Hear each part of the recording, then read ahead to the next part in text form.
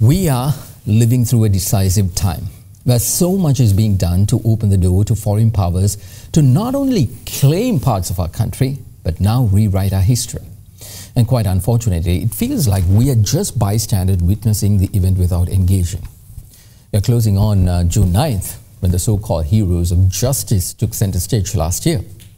Where are those heroes now? Are we now a problemless nation? Is everything running smoothly?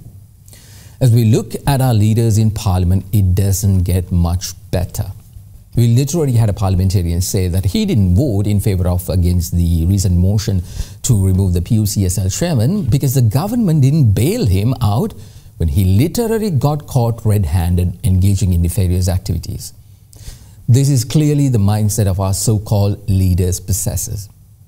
Our choice is to make a call as to whether we are okay with that or if we are willing to hold them accountable.